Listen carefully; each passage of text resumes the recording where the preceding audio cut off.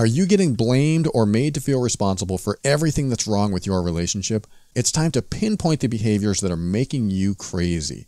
Visit loveandabuse.com, download the Mean Workbook, and find your way back to sanity. Are you annoyed by affirmations? Are you tired of that same old, rehashed personal growth advice that all seems to boil down to, think positively and all your problems will go away? If affirmations feel like lies and positive thinking feels like denial, then I want you to get ready. The overwhelmed brain is here to help you create the life you want now.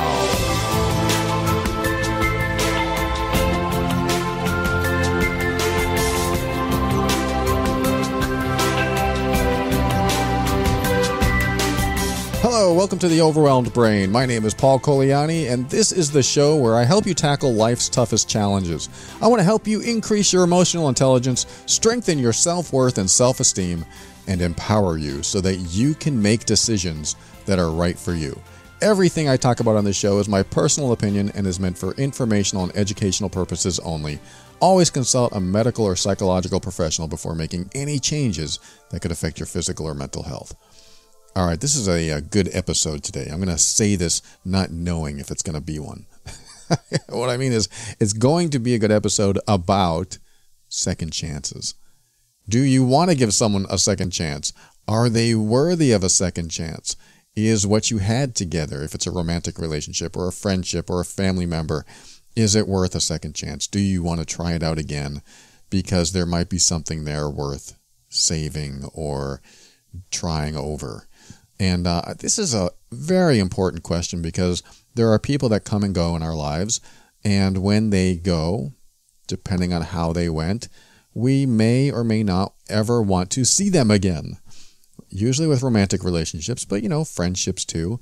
I've heard of many year friendships that have reached a breaking point, and then the friends involved didn't want to reconnect because she said this about me, and he said that, and she said, and he said. And so it goes back and forth until you get to the point where you realize there's just irreconcilable differences, and you can't get past it. But what does it take to become the type of person that can actually come back to a relationship of some sort and be, forgiven or taken back or be accepted? And what do we look for in the person who does that? Like, I remember my very first girlfriend, she broke up with me. She didn't want anything to do with me. She didn't tell me why she was breaking up, but in hindsight, I pretty much know why. I mean, I was not a very supportive person, and I was also very jealous and possessive.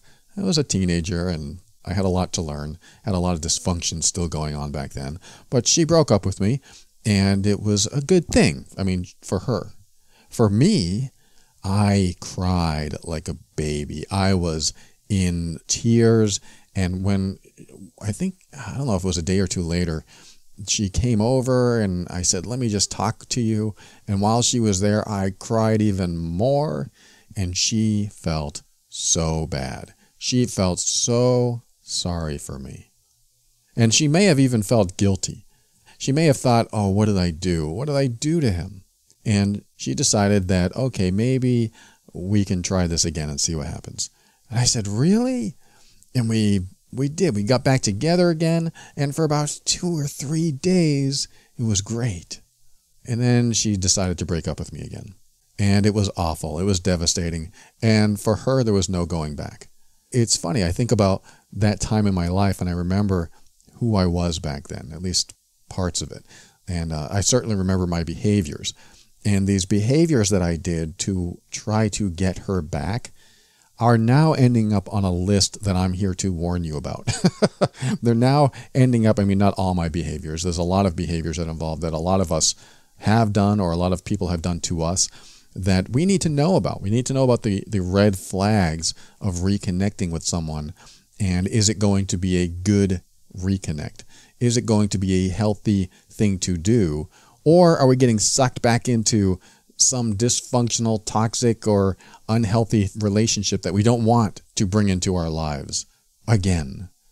Do we say yes to the reconnect. So that's what this episode's about. And it stems from an email that I'm going to pull up here and read to you. Where is it? Right here. This is from someone I'm going to call Mary. She says, I have been a faithful listener to your podcast for about a year now. I love The Overwhelmed Brain, and so many of the podcasts have resonated with me. I wrote to you a while ago, but I thought I would write again as a lot has changed. I have been able to move on from my long-term relationship after our breakup. It's been very challenging, and it's been tough. It's been several months, but I say I'm finally at peace with myself and who I am. At the same time, I have built up my confidence again after a tricky and what I think was a toxic relationship. Anyway, here's the interesting part. Every time you mention your wife and how you behaved with her, your situation sounds so similar to mine. And I feel how I think your wife would have felt, and my boyfriend behaved in a similar way as you. You say you've been able to use that situation to grow and move forward with life, and now you have found an amazing relationship with your current partner. So here's the thing. My ex has been in touch after us not speaking and going cold turkey for all this time. He seems to have grown up massively and acknowledges everything he did wrong, and he's done a huge amount of personal growth and work on himself. And I feel like he finally understands me and where our relationship went wrong. He seems really happy in his life now, and he has his own thing going on, whereas before, he relied on me too much for his happiness. And that was part of the problem. He became too controlling. We caught up for coffee, and we had some really good and meaningful chats. I actually can't believe his new outlook on life and the understanding he has. It's amazing. He wants to take me on a trip. No strings attached, to see if we can make it work and if there's a chance to go back to a new relationship. My question to you, Paul, is can he really have changed similar to how you have or did? Or do you think it's the fact that he is not with me, he's saying all the right things, etc. now? Do you think that we could go back to a new relationship, make it work now that he has done all this work on himself? Or do you think it's not a good idea? I'm so torn and confused as to what to do. He is saying all the right things, and I know he truly loves me, but it's so hard to trust again that we would slip into that same toxic relationship. If you have any advice from being in the similar situation, please, I would be most grateful. All right. Thank you, Mary. Thank you for sharing that and for asking that question. And you wrote before, and I didn't get a chance to answer that email yet. So I'm glad to get this update, and I'm glad I'm answering it before your trip. I don't usually get to emails this quickly, but I got to yours. So let's address this. I'm actually going to go over a list of all the things you should look for when you are reconnecting with someone. I think this is going to be helpful for anyone listening with any relationship where they've disconnected with the person in some way, especially for romantic relationships, but this does work for friendships and family and things like that. If there's been any type of falling out, if there's been any type of breakup, any type of disconnect, this is the show for you if you have any thought of getting back into a relationship, a connection, a friendship, a family connection again. And this will help you understand if it's a good move back into the relationship or if there are already red flags during the reconnection, reuniting phase. So, Mary, this is going to be very helpful for you. And in the next segment, I'll go over a list of 10 things to look for. What I want to say right off, however, Mary, is there's a lot of green flags in what you're saying. There's a lot of good things about what I hear. I'm a little concerned that you'll be taken away and isolated from probably friends and family, I'm assuming. Unless he's taking you somewhere with friends and family, that might be a different thing. But if he's taking you away to a place where you're isolated from everyone, I'm not a big fan of that, especially after having a toxic relationship. And the first time you're actually going to try to work on your relationship, you're going to be isolated. That doesn't make me feel very good. I won't say that's a red flag. I'm going to say it's an orange flag, because it is quite possible that he has gone through all these improvements and he's gone through a lot of self-healing, and he's going to show up as, the man he is today. Hopefully not pretending to be a perfect gentleman, but he is a perfect gentleman. Maybe he is a great guy now, and he knows his toxic behavior, and he has worked on that toxic behavior or is still working on it. But I would rather see that happening in a non-isolated place where you can actually build the relationship slowly. Because when you're taken away and isolated, there's also a great chance for fast intimacy. You know what I'm saying. There's a great chance for fast intimacy. You may want that. I'm not holding that back from you. You can absolutely want that, and it would be absolutely okay, except fast intimacy doesn't create the incremental buildup that might need to happen after a toxic relationship ends. If a toxic relationship ends and both of you grow and heal and you're happy in your own space and then you meet again, I'm not a big fan of fast intimacy. I'm a fan of, hey, let's go on a date Wednesday night. That was a fun date. Would you like to go out on Saturday night too? Yes, I would. Great, let's go out on Saturday night. Would you like to go out on Thursday night now? No, I'm going to skip Thursday and let's go out next week. Okay, great. And what you do is you get to find out what motivates them. What motivates the person to want to reconnect with you? Is it motivating to them that they are just spending time with you? Is that a nice thing? Because spending time with you is, 98% of the equation. And that spending time together is a wonderful thing. But at the same time, you're not overexposed to each other, and you're not going straight for what might be the underlying motivation, which is intimacy with this person was awesome. I want to have that again. Let me isolate her and get that intimacy so I can get what I want, and then I can turn into the jerk I was earlier. I'm not saying I see this at all. Mary, I do not see this in your letter to me. I don't like the isolation, like I said. I don't like that, hey, in order to build this relationship back up again, let's go out together and be somewhere alone.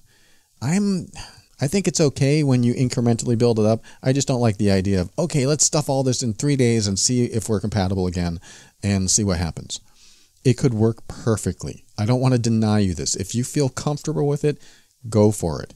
As long as you understand that you will probably be isolated, and if things don't work out well, what is your game plan?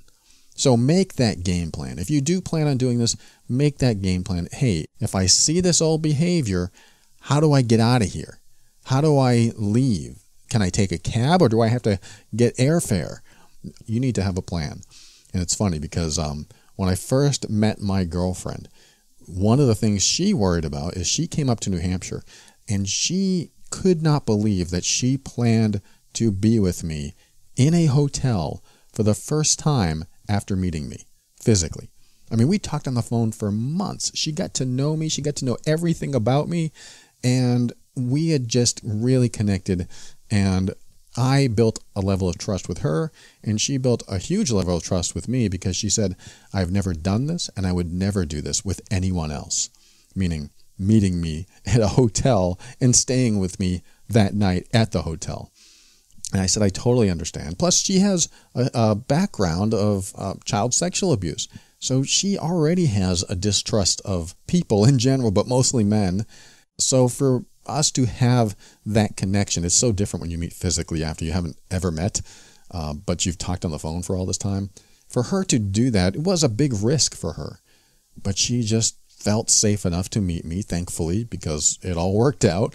But we met and we did spend that night in a hotel. I'm not going to tell you any of the details. That's between her and I. But we met, we got along great, we ate dinner, we spent the night in the hotel. Everything was perfect. But the thing is, I wanted to make sure that she felt okay doing this by giving her an escape clause. I wanted her to feel okay that she wasn't stuck with me just in case we didn't get along. You know, you meet someone physically for the first time and, oh, I didn't know this about you, or, oh, I'm just not feeling the vibe. I'm not getting a good energetic connection with you. Anything could happen. So we talked about this extensively. She goes, I don't know if I want to do this. And I said, well, I'll tell you what. where were you going to go anyways? Because she didn't necessarily come up to see me only. She was going to meet her old college friends and meet up with them. And I said, hey, while you're up here, let's just connect and we can stay here and I can bring you up there and you can meet with them. So she had sort of an alternate plan already, which was great because that was half of the reason that she felt a little bit better.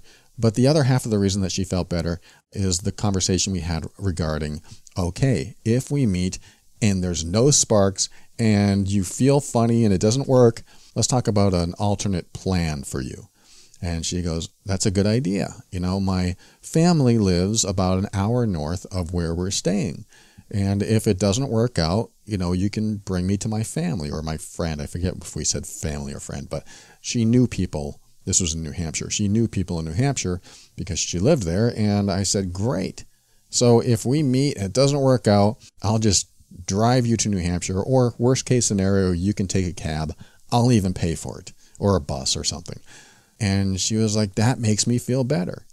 So this is what I'm saying, is that having this escape clause or alternate plan, just in case the isolation doesn't work, the isolation feels like a prison instead of a safe place to be yourself, that would make me feel better. That way, I'm not telling you what to do. I'm not saying that you're not an adult and you can't make your own decisions. I'm just saying, let's just say that things don't go well. What are you going to do then? So just kind of have that thought in your mind. Even talk about it with him and see if he's okay with it. If he's like, oh yeah, absolutely. In fact, here's what I've done. We can rent another room in the hotel and you can stay in there and I can stay. I mean, whatever plans come up. But I'd feel better if you had that conversation. And regarding the story with my girlfriend, like I said, we met, we had connection. And from that point on, it still took her a year to trust me. Not that I was untrustworthy, but because of her history of child sexual abuse and her history with men. So when we met, I'm still not in her very tight-knit group of people that she trusts implicitly. That's when we met. But now, you know, it's a lot different. We get along great. So it absolutely can work. You can meet up with him again and find out that there are sparks and that there is an emotional connection, there's emotional health, there's emotional intelligence, there's other things that you liked, like when you were in the relationship, and everything works out. So I don't want to belabor the point of isolation anymore, but you get where I'm coming from there. The other point I wanted to make with you regarding this email has to do with how I treated my wife, like you asked. Is it really possible for someone to change? Or do you think that he's just saying what I want to hear? Do you think we could go back to a new relationship and make it work? And because of the way you treated your wife, how did that work for you? And, you know, so on and so on. And just for the people that haven't heard this story, when I was married several years ago, many years ago, I was emotionally abusive to my wife. I don't like admitting that. I think it immediately labels me and I think that people are judging me. So it doesn't feel very good when I say that. At the same time, I realized it about a year before our relationship ended. I realized I was emotionally abusive. I didn't even know emotional abuse was a term back then, but I realized it because after we separated, I had all these thoughts about how I was treating her, and I realized, geez, I'm not supporting her being happy. I just want her to do what I want her to do. I don't want her to eat junk food. I was highly judgmental about her emotional eating, which was a problem for her that she was dealing with, but I made it my problem. So I became highly judgmental, and I didn't want her to gain weight, and I would try to control her. And I was an awful person in so many ways. I was a nice person in some ways, but it didn't matter because when you bring in this awfulness, this high judgment, and also the emotionally abusive aspect of the silent treatment and passive aggressiveness and other things I was doing in the marriage, I was really making her feel bad about herself. And that is like the key of emotional abuse, when you make someone feel bad about themselves. I'm going to make her feel bad about her being authentically her. It's like somebody comes up to you and says, I'm going to make you feel bad about you being you. You can't get out of that. There's no way out. It's a binding situation. That's what I was doing to my wife. So when she decided to separate to work on our marriage, I mean, the separation was actually to work on our marriage. She realized when she was gone that, oh, I fell out of love with you. I learned that many months later when we talked on video chat, And she said, I'm just not in love with you anymore. I was like, really? And even though she saw the changes in me, I went through a lot of healing, and I realized that all my judgments were hurting her, and I had to go through my own process of getting over those judgments and getting out of the emotional abuse. I did not support her happiness. I supported mine. I wanted to control her instead of have self-control for me. I didn't have compassion for her. I just wanted to make sure she did what I wanted her to do so that I would be happy. That was her challenge being married to me. Again, I'm not proud of it, and I felt awful when I realized this about myself, but I've gone through a lot of healing, a lot of changes, and what Mary is asking is, hey, you went through these changes, you made it to the other side. Is it possible that he made it to the other side? Is it possible that he's in a better space? Or is he just telling me what I want to hear? My first inclination from your letter is it sounds like he made it into a better space. But I'm going to share this with you, and I don't know if I've shared this on the air or not before. I think I have a little bit. After I healed from my judgments, I started focusing on myself instead of focusing on her and what she needed to do to change for me. I just focused on myself and what I needed to do to honor myself, to love myself, to be the best person I can, and also love people by supporting their path, their happiness, without controlling them. Anytime I felt a controlling behavior come up, I would question that and ask myself, am I trying to control her? And I would have to back up. And it was a constant process because it was so ingrained in me. So I did get to a point where I healed a lot, but not fully. So I healed from my emotional abuse toward her. I did stop doing that. And she saw these changes. Before we got divorced, she said, I'm seeing these changes and I love them, but I'm just not in love with you anymore. So it came at the wrong time, or the right time, depending how you look at it, because I'm in a great relationship now. But it came at a time where it just didn't line up when she still loved me. So these changes happened in me, but she wasn't available at that time. But what I'm here to say is that even though I went through major changes and I pretty much lost most of my judgments, I still had little bits here and there. And they were old triggers, old patterns, old neurological pathways inside of me that existed that hadn't been addressed yet. There were many facets to it. Many were from childhood, from the dysfunctions back then, wanting to be perfect in front of my alcoholic stepfather, wanting to be super responsible, and then putting all of these self-imposed regulations onto others, which turns into judgments about their behavior, about their choices in life. So I still had those old programs in me. When they came up, if I didn't stop them from being a judgment, they would come out as a judgment and hurt someone. And so I really had to be self-aware and continually check in with myself. Even several months after we separated, my wife and I separated, these little judgments still kicked in. And because of that, it showed that I still had work to do. And that is important to remember, is that when you go through a healing process, there's some old patterns that could still lie dormant in there.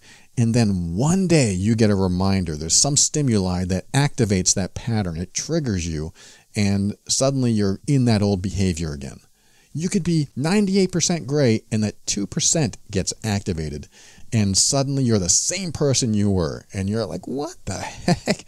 Where is this coming from? That's what I went through. Where is this coming from? What the heck is going on?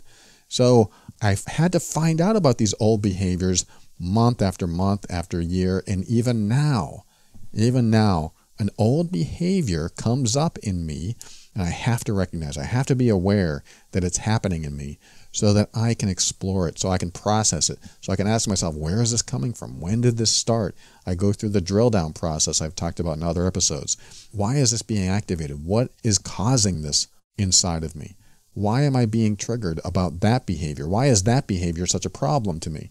All these questions that I ask myself so that I don't repeat and continue to repeat behavior that doesn't serve anyone, me or her or anyone in the world, because it's an old controlling pattern, an old controlling behavior. So, Mary, what I'm saying to you is that 7 months is not a lot of time. It could be enough time. It could be the perfect amount of time. He may have had an enlightening moment. He may have had an amazing transformation, and he is absolutely a different person. In the next segment, one of the 10 items I'm going to share with you has to do with finding out if any of those old patterns are still there. And if they are, how strong are they and how much of a problem will they be? If and when they do show up in the relationship again, who will you be and who will he be when it happens? Because if an old trigger comes up and it incites some old argument, and now you're in that same space you were, it could be something that if you're both aware that it could happen, that you could both talk about it and get through it and perhaps get to a new level with it and then put it behind you.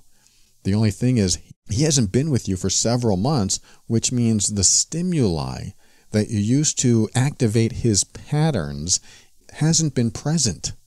And what that means for you is that when you are reintroduced into his life, that stimuli is back. It's a good test and it's a challenge. So keep this in mind when you are reconnecting with him. And also, after the next segment, you'll have a lot more to consider and think about as you continue communicating with him, trying to figure out if this is the right move for you. Thanks for writing, Mary. More to come next segment. Be right back.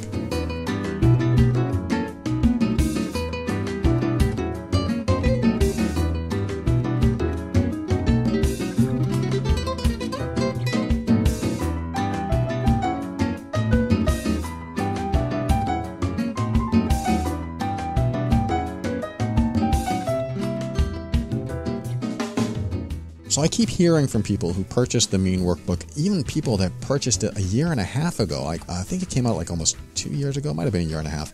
But people have taken the assessment, the 200-point assessment in there, and gave me their score. And some of these scores, I bite my lip. They're just really big scores. They're in one of the 4 categories, Class A through D. And D is like the top, most severe case of emotional abuse and manipulation. It's always scary to see, but these people didn't know they were in the situation they were in, and they would share the score with me, and it highlighted and cleared everything up for them.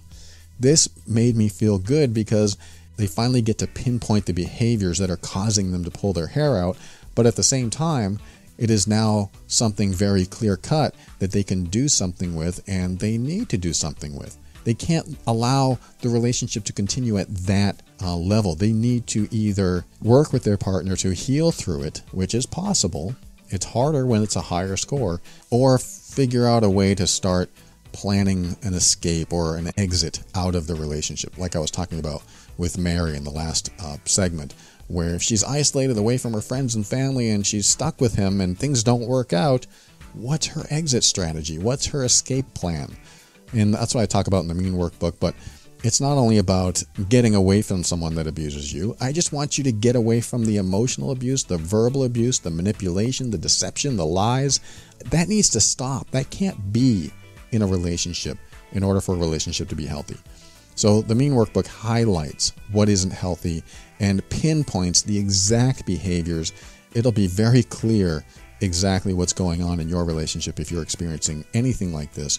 And the way to tell you if you even need the workbook is just ask yourself, am I more happy in the relationship than not? If you're more happy in the relationship than not, then you may or may not be experiencing emotional abuse, but perhaps it's not enough to consider getting the workbook, or maybe you just want to clarify a few things so you take the assessment and you figure out, oh, this is happening, this would be great to work on with my partner. Because hopefully you have a healthy partner that wants to work on things with you. But if you're less happy than you are happy in your relationship, and you especially don't know why, then it's time to really seriously consider figuring out what it is. That's what the workbook does.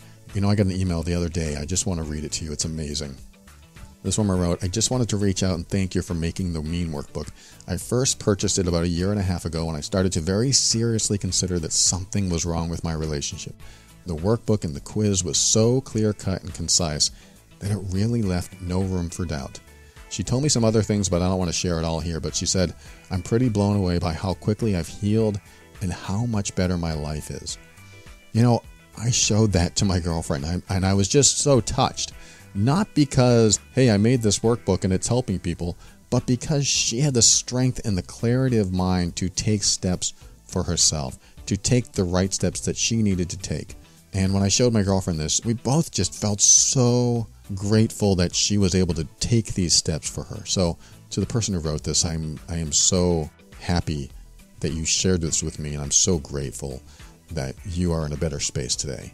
And this is what the workbook's all about. I want you to be in a better space today, whether you choose to stay in the relationship or not. If you want to find out exactly what's going on in your relationship, if you're not sure if you're being manipulated or emotionally abused, go to loveandabuse.com, download the Mean Workbook, and take the assessment, and start down the road of making the changes that will be the best and the healthiest for both of you. loveandabuse.com.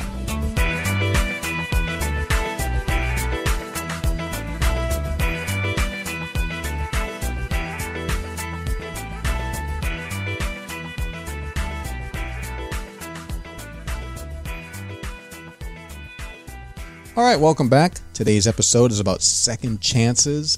Do we give someone a second chance? What should we look for when giving them a second chance? Let's just say that you are facing this opportunity right now and you want to know what to look for. This is similar to the episode I did last week on what to look for when starting a new relationship. You know, it's the holidays when this is being recorded, so there might be people in your life that want to reconnect. Who are they going to be? Are they going to be that toxic person that you remember? And is it going to be the awful relationship that you had with them, or that topsy-turvy roller coaster relationship? Let's find out. Let's go through this list that I created, and this will give you my 1 to 10 of what to look for when you're considering giving someone a second chance. The first thing is an apology. It's a good start. And that's the easiest one because you usually get it. I mean, if somebody wants to reconnect, they're going to apologize, I hope. If they don't apologize, they haven't even passed the first simple step. When they do, though, when they apologize, make sure it comes with an affirmation of their role in the breakdown. Make sure that they're taking responsibility for what they did. So the apology has to accompany their role. Like, I'm so sorry for what I did. You know, I realize I did this to you and I feel awful about it. That's an affirmation of their role. They're affirming to you that they did something and they admit it. Okay, that's the first step. If they can pass that step, great. But they have some more criteria to fulfill here. So let's get to the next one. Number 2, they tell you the steps they have taken to resolve the problem they had. Not the steps they will take in the future, only the steps they have already taken and maybe even taking now. So what does that mean? It means if they hurt your feelings or if they've betrayed you, whatever part they played in the breakdown of the communication or the relationship, you need to know that they went through some sort of self-growth or healing. You need to be convinced that they know they did wrong in some way, and that they also don't want to show up that way ever again. So, for example, I told you the story of my wife when I told her, I realized what I did. I realized I was so judgmental towards you, and I feel so bad about it. I'm so sorry I did that. So there's the affirmation of my responsibility, my role, and the apology. And I also said, I've been working on myself. I realized that I've been so focused on you instead of doing what I need to do for me. I was trying to control you, and I didn't know I was doing this until we were separated, and now I see it clearly, so I completely understand what was happening. And I've been working on myself. I've been buying books. I've been doing self-help programs, and I made it clear that that's what I was doing. I was physically doing things. I should have even gone to therapy. I should have done that, but I didn't. This is in hindsight. And I wasn't saying this knowing that she'd fall for it or anything like that. It wasn't a ploy. It was true. I actually was working on myself. I totally realized how judgmental I've been and how much I was trying to control her.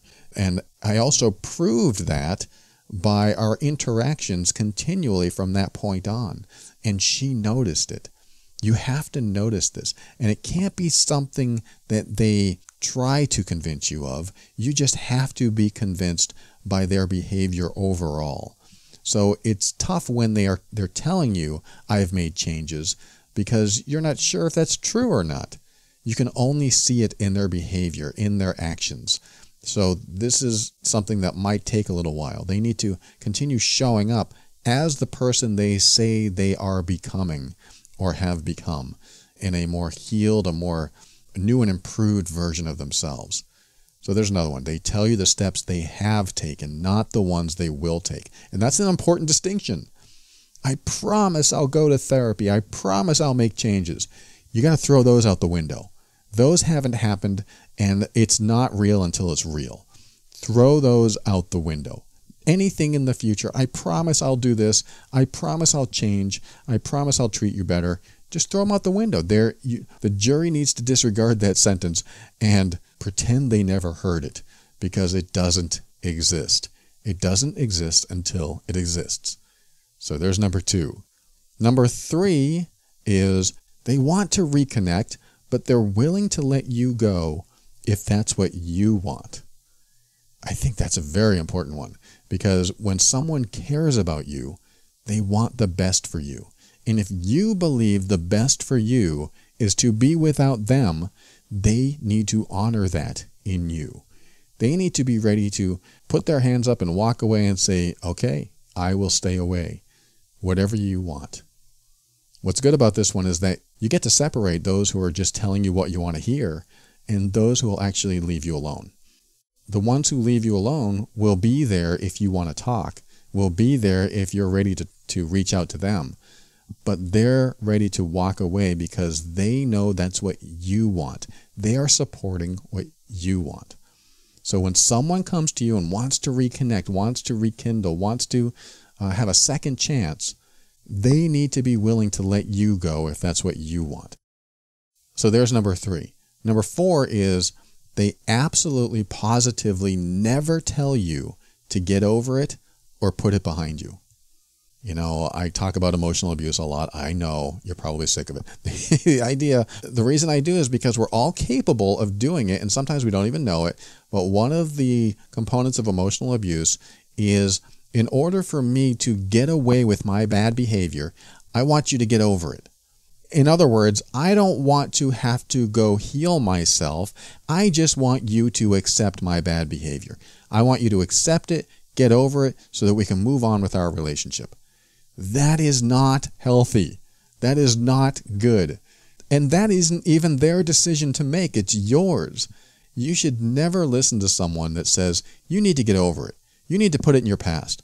I need you to wipe that away too. When someone tells you to get over it, put it behind you, that's them trying to control you so that you're in a different space to forget their bad behavior so they can probably repeat that bad behavior.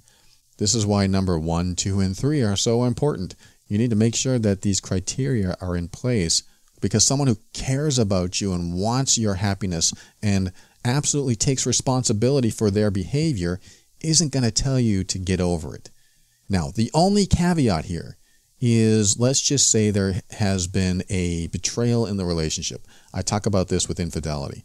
One partner cheats on the other, and then they decide to work it out. They decide to work on it, and the partner who cheated is truly apologetic, and he or she is doing everything they possibly can to show the other person that I am responsible, I am at fault, I am working on myself, I am willing to show you everything. I'm showing you my phones, my emails. I'm willing to do everything possible to show you that I can be trusted again, but I am on your schedule when you're ready. Let's just say that 8 months goes by, 9, 10, 12 months. I like to put out like a 12-month limit. Let's just say that was happening for 12 months. The person who cheated has done everything they possibly can. They feel bad. They feel guilty. It's very clear. And their life is transparent to the person who didn't cheat now, to their partner. And it's clear that they've done everything possible and they really do feel bad and they really do want to save this relationship. When that happens for about a year, there's a point where the person who cheated has to be let off the hook. Only if that took place, though. Only if this whole thing of them being transparent and trying and never telling you to put it behind you, never telling you to get over it, they're always on your schedule and they're proving in every possible way that they absolutely feel bad, that they feel terrible, that they know they made a mistake and it'll never happen again, and they promise it'll never happen again. I know sometimes we hear that and it's not true, but all these criteria have to be in place so that you know that they are doing everything possible. There's a point where you do have to let them go. There's a point where they can stop feeling guilty and you can move on. Because if you don't stop feeling guilty and if you don't move on from it, if you don't put it behind you and start the relationship anew, start it up again so that you can create a new foundation of trust, then the relationship doesn't go too far. In fact, there's too much pain for the relationship to continue. So that's the only caveat. When somebody keeps showing up in a way that proves that they really are trustworthy now, that they really have changed, that their life is an open book to you, there is a point in time where you can finally put it behind you. I'm not saying that there won't still be painful moments. I'm just saying that there's a point where you just can't continue to hold them responsible, continue yelling at them, continue making them feel bad and making them feel guilty, because hopefully you are rebuilding the foundation, working with each other, instead of one person pointing the finger at another the whole time. So listen to a few episodes I did on infidelity to explore that even further. But that's the only caveat to number 4, which is they absolutely positively never tell you to get over it or put it behind you. All other times, you have to be very careful when you hear that. That's somebody saying, just get over my bad behavior. You're ridiculous. Get over my bad behavior so we can move on and I can do whatever I want. That's what I hear. All right, the number 5 thing to look for when you're considering giving someone a second chance is they want you back and they seem happier than before. So this isn't like a hard and fast rule, but what I've seen is when there's a disconnect, when there's a breakup, when there's a separation, that when you are truly working on yourself, when you are focused on yourself, when you aren't so focused on getting someone else back in your life and you're more focused on, I really need to improve myself, I really need to heal, you generally become a little bit happier, or a lot. You generally start feeling good about yourself in yourself because you're so focused on you.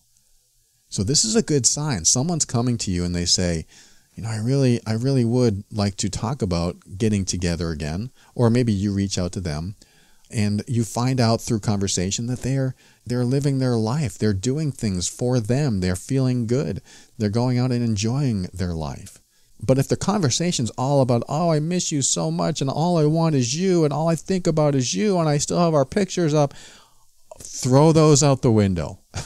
I'm being a little harsh today, but throw anything out the window that sounds like that you are their source of happiness and source of fulfillment in their life. Because if you take someone back that's all about you, then that's not healed.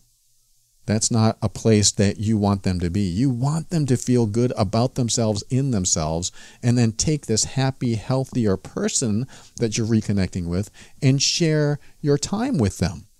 You don't want to share time with someone who immediately becomes an energy drain. You don't want to do that.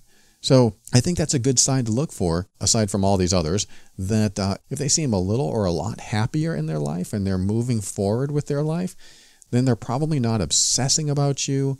They may still think of you, they may miss you, they may even love you, but they know that you want to move on with your life, so they've left you alone. And leaving you alone also means that they are focusing on themselves and what they want in their life. So that's a healthy thing. I like seeing that as one of the signs to look for when you're considering giving someone a second chance. Let's take a quick break, and then when I come back, I'll do 6 through 10 after this.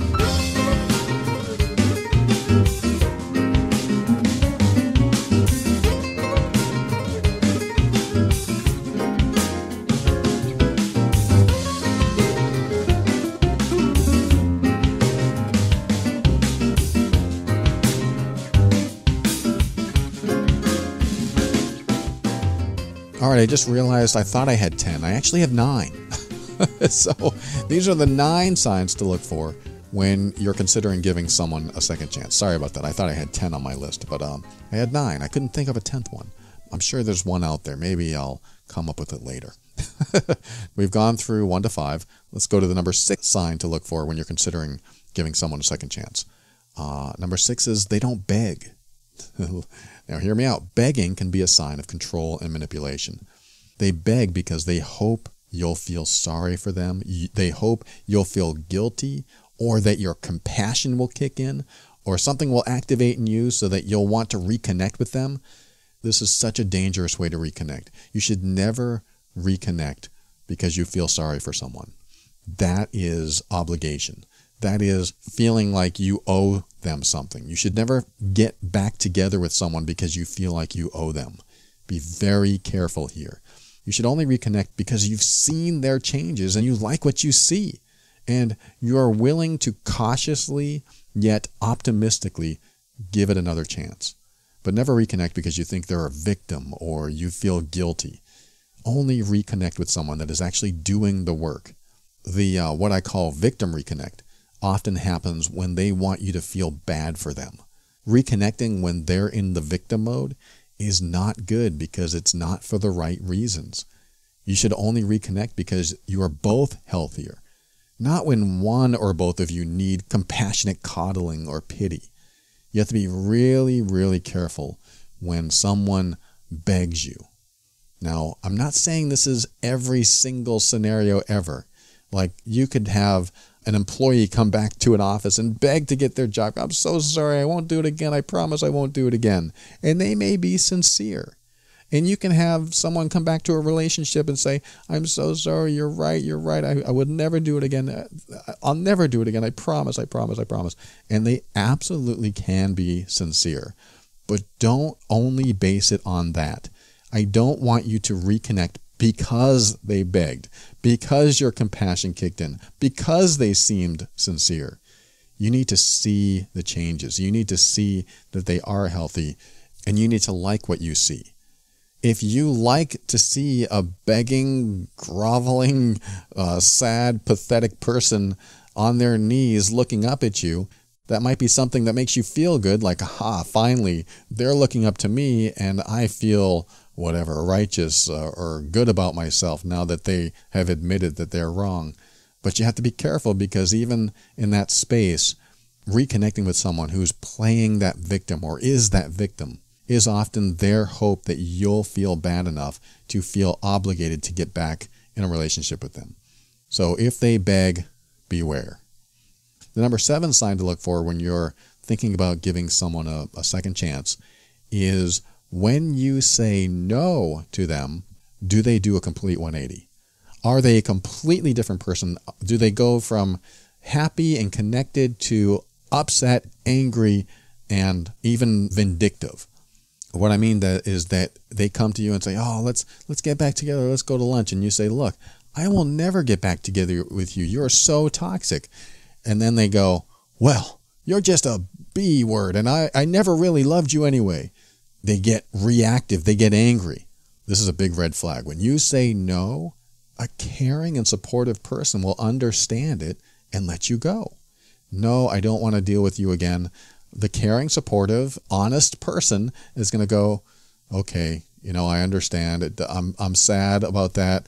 I hope you change your mind. But if you ever want to talk, reach out to me. And the caring, kind, supportive, honest person is going to walk away and allow you to be. That's great.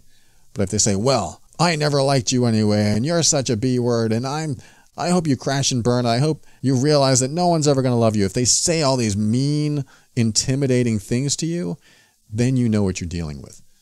The word no always gives you an opportunity to observe behavior, to find out if the person that you're talking to has truly changed. Or are they going to make you feel bad for honoring yourself? Because that's what's happening. If you say, no way, I will never go out with you again. I never want to be near you again, which is you honoring yourself, standing up for what you want in your life, and they don't appreciate you honoring yourself, huge red flag. You don't want to be near someone who does that kind of 180 because that was already in there. That was not supportive of you. That was more selfish of them. I might get some flack for that because we may have all reacted that way to something in our life. What, they said no to me after all I've done for them? You stupid, I can't stand you. And suddenly it's an anger that came out of us, and we realize, oh crap, why did I say that? I shouldn't have said that. Oh, this is just one component of many. You got to put the big picture together. But I don't like to see when you say no to someone, they have an adverse reaction that really shows what's going on underneath that could have been part of a deeper issue inside of them, that they wanted to control you, or they wanted what they wanted but didn't care about what you wanted. So that's number 7. We got 2 more. Thought we had 3 more, but we have 2 more. The number 8 sign to look for when you're considering giving someone a second chance is that they're not stalking you or breadcrumbing you. I talked about breadcrumbing in a very recent episode, but there's a stalking type behavior that you need to be very careful about in people, because they become obsessed about you. When they show up where you are, when they're, quote, just driving by, or when they leave clues to their presence in your life to make you think of them, whether through texting or them sending you old pictures of good times to make you feel good about them today. If they seem to be spending an awful lot of time thinking of you, reaching out to you, showing up where you are, like I said, you might be dealing with someone who's obsessing over you. And you don't want to reconnect with someone who's obsessive, because now it's all about what they want and nothing about what you want. Someone who's obsessed over you, it doesn't matter what you want. They just want you to want them. Just want me back in your life. You have to be really careful with obsessive people, because they're not convinced that you're not right for them. They're not convinced that you don't want to be with them until you convince them. You do have to convince someone that's obsessed with you, not in an easy way, but in a very bold, sometimes cold, awful way. There's a difference between saying, no, I don't want to be with you. No, we're not good together. No, everything's very passive. I don't think it's right. And there's a lot of passiveness to how I'm saying that. No, I don't think it's a good idea. That's so passive.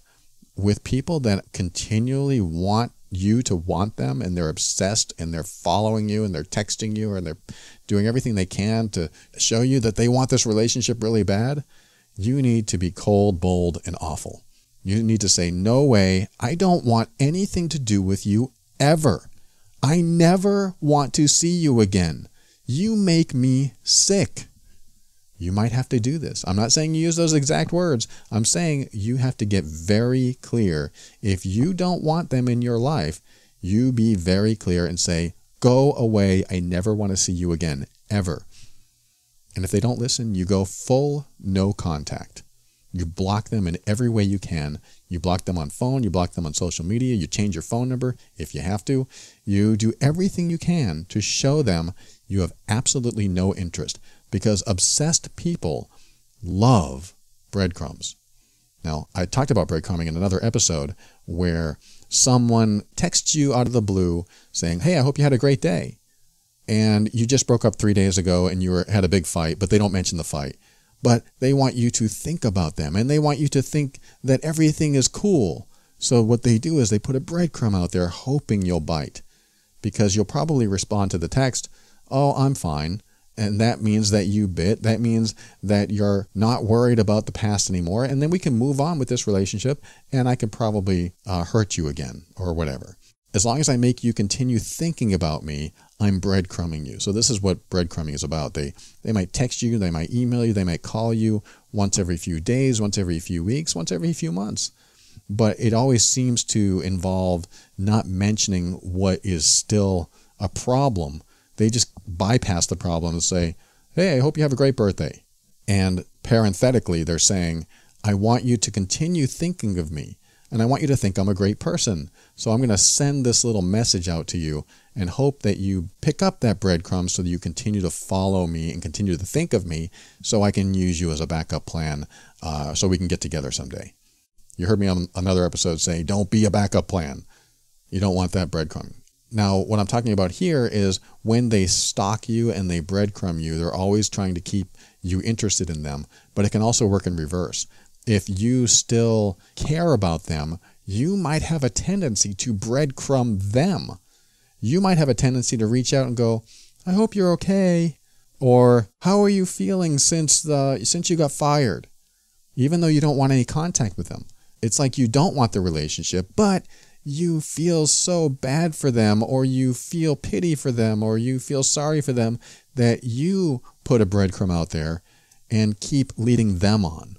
I don't want you to get stuck in that trap either, because your compassion can kick in, and then you can inadvertently breadcrumb toxicity into your life by doing this. This is why it's sometimes the best plan is to be cold, bold, and awful, and just say, no way, I never want to see you again.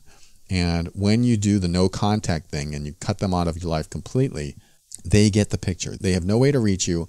And then finally, the obsession in them can start to calm, because they have no way to reach you, and they start reinforcing that not only do you not want to see them, but you're also hard to reach, and you have been adamant in your desire to never see them again. It may not be what you really feel, but if they're obsessing, if they're continuing to trail you and track you and want you, you just need to be cold, bold, and awful. So I might have lost the point here. When you want to give someone a second chance, if they're stalking you and breadcrumbing you, those are the kind of people that you have to be really careful about, because they're obsessive, and you don't want to get into a relationship or any type of connection with the obsessive person, because that almost always leads to a dysfunctional relationship.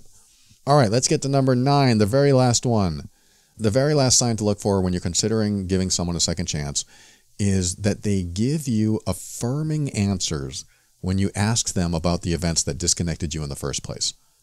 Let me say that again. They give you affirming answers when you ask them about the events that disconnected you in the first place. What I mean by that is, if they used to get angry about something you did, I want you to rub that wound with salt and see how they react. Now, my example here is when I was married and I was apologizing to my wife for my bad behavior and my judgments, and because I had problems with her emotionally eating. I was not mature enough. I didn't understand it, and I wanted what I wanted. I wanted to control her. I was definitely emotionally abusive toward her.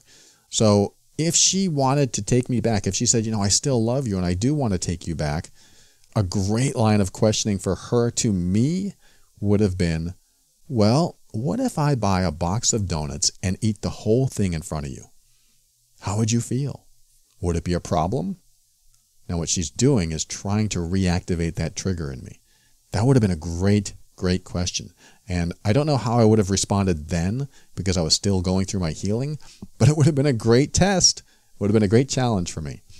Or if she said, what if I eat pancakes and whipped cream every morning? What if I just stopped eating vegetables? What if all I ate were chips and dip every night and pancakes every morning? How are you going to react when you wake up and see a 5-stack on my plate? How will you feel? And for me to try that on and not just quickly answer, oh, I'd be great. Oh, everything will be fine. You don't want those quick answers. You want them to contemplate. You want them to actually consider how they'd feel, because it's that important. So think about the events that happened in the relationship that caused the disconnect in the first place, and bring them up and open those wounds as wide as you can and pour salt on them and try to trigger their old reaction. Find out where they are with it. And this will be a great test, a great challenge, because if they go, wow, I guess if you did that, I would have to think about it really hard, then they're still working on it. I'm not saying it automatically disqualifies them, but if they're honest enough to say, wow, that probably would trigger me, I do need to consider that. I do need to think about that. Then you can have an honest conversation about it. But if they immediately go, oh, no, that wouldn't bother me at all, I guess it could be true. But I just want you to watch for those quick responses, those quick reactions, because I don't want somebody to say what you want to hear. I want them to really consider it. And then you can re-ask it. So you're saying that you would have no problem at all if I just got a box of chocolates out and I ate the whole thing? In my case, you ask them again and find out if they're still in the same place. And that, along with all the 8 other signs, might give you a really clear picture if this is a relationship worth revisiting. Is there a second chance possible here? I hope this helps. This was not an exhaustive list, but it's probably all the main points of reconnecting and giving someone a second chance. So I hope this helps in any situation that you're in any relationship that you're in, and any event where Someone wants to come back into your life and you're not sure what to look for. Now you know. Be right back after this.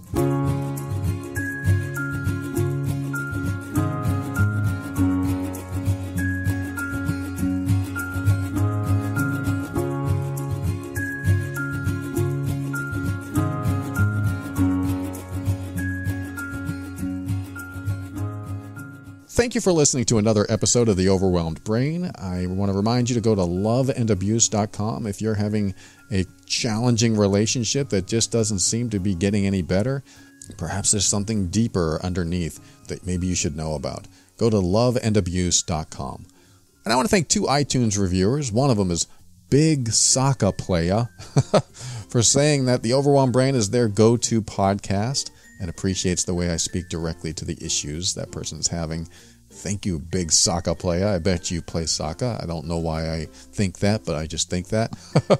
I also want to thank Brian Mully, who said the podcast has literally changed his life. The advice Paul gives is sound, safe, and applicable, and anyone suffering from anxiety and depression should listen daily. Thank you, Brian. I'm so glad to hear it changed your life, and I appreciate you for saying that. Thank you for reviewing the show. That means a lot to me.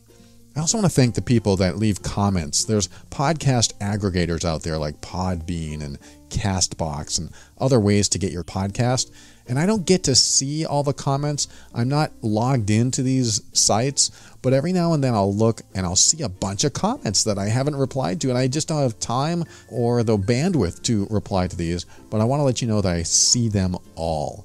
So if you've left a comment in one of these podcast places, like, thank you so much, I love your show, or I hate your show, or whatever, thank you. Thank you for that. I'm seeing these comments, and it really means a lot to me. So I appreciate that.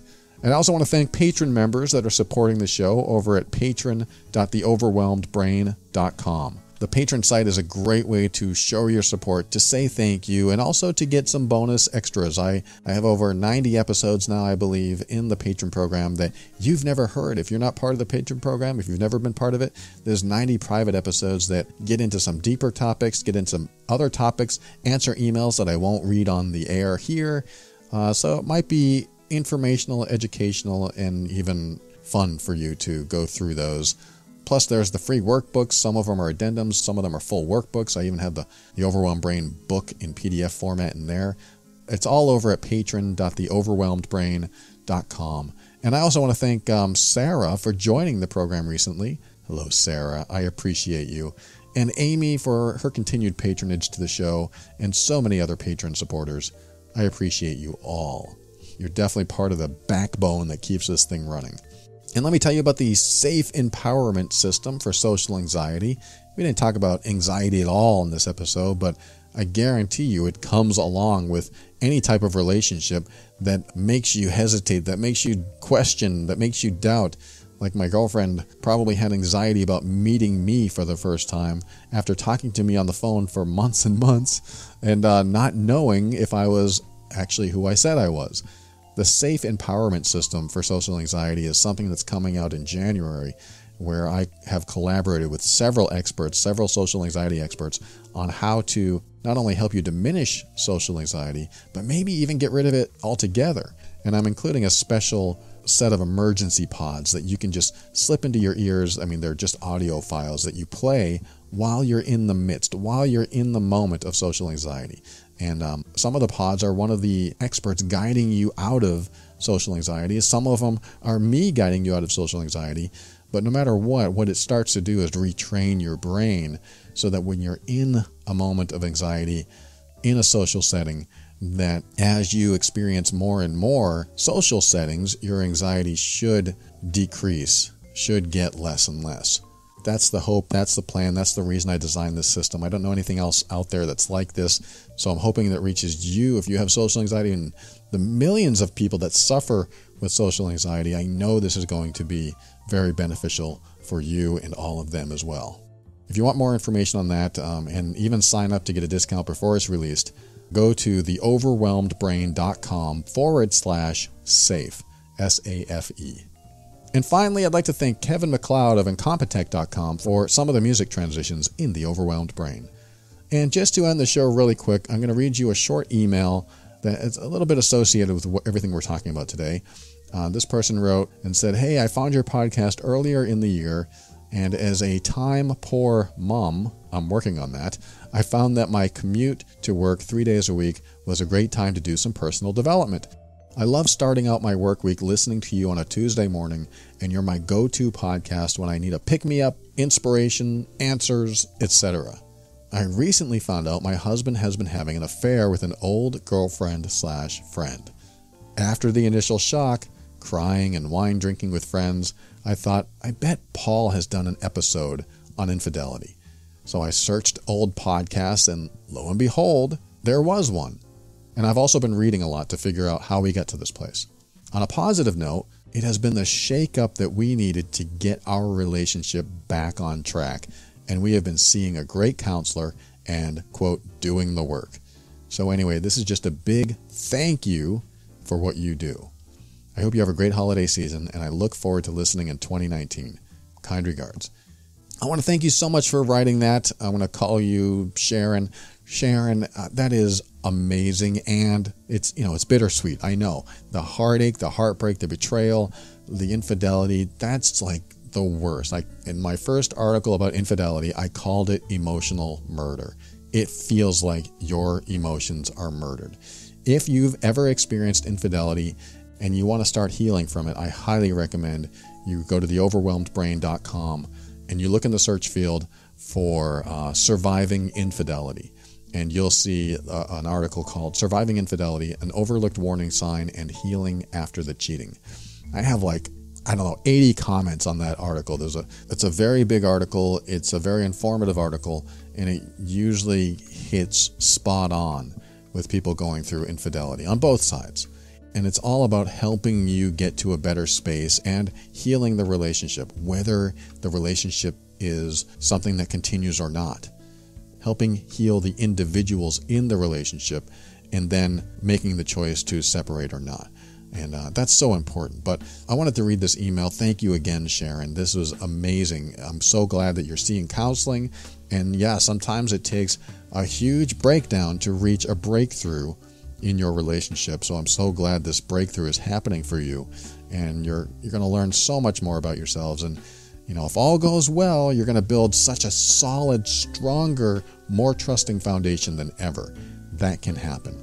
And I read this email because it does have to do with taking someone back, and it does have to do with second chances.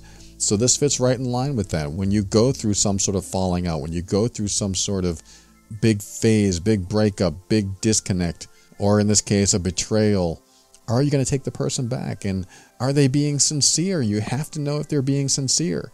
So this episode's all about trying to figure out if they're being sincere and if your efforts of trying to rekindle, reconnect, reunite are going to be worth it.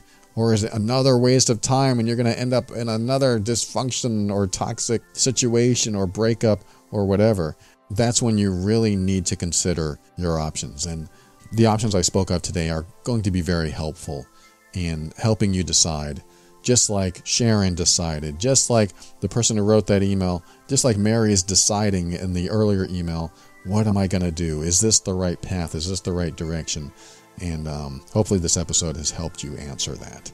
And if it hasn't, if you still have questions, if you're still concerned, if there's still more going on in your mind and it's still confusing, you still don't know what you're going to do, all I ask is that you keep your mind open so that you can step into your power.